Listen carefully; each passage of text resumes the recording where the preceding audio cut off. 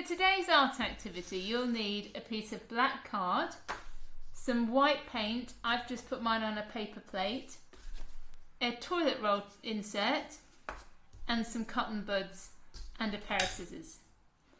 The first thing that you need to do is take your cardboard tube and you're going to snip it about halfway down, and you're going to snip all the way around the outside. Now, we used a technique similar to this in the autumn. Lorraine made some firework pictures using a technique like this. Today we're going to have a go at making some dandelion clocks. So now we've cut all the way around, we need to fan out the bits that we've cut. So it's going to look a little bit like this. So this is going to be our paintbrush.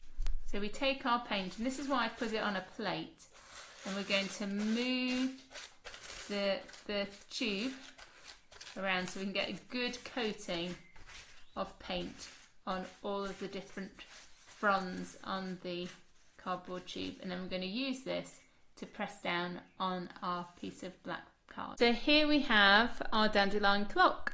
Now if you look at it, it's hollow in the middle. There's no paint there because we used a tube to make the effect.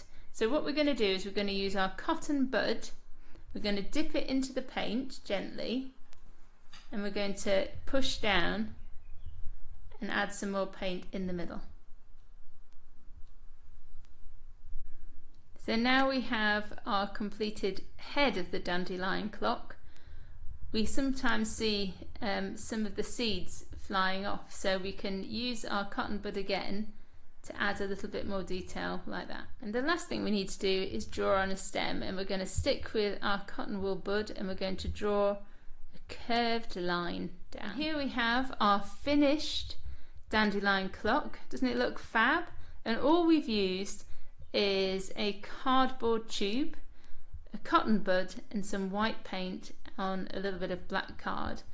We used this technique really effectively to celebrate Guy Fawkes Night last year, and we used the same cardboard tube technique, but we used lots of colours so it looked like fireworks in the sky, and for extra bling you can sprinkle on a little bit of glitter too.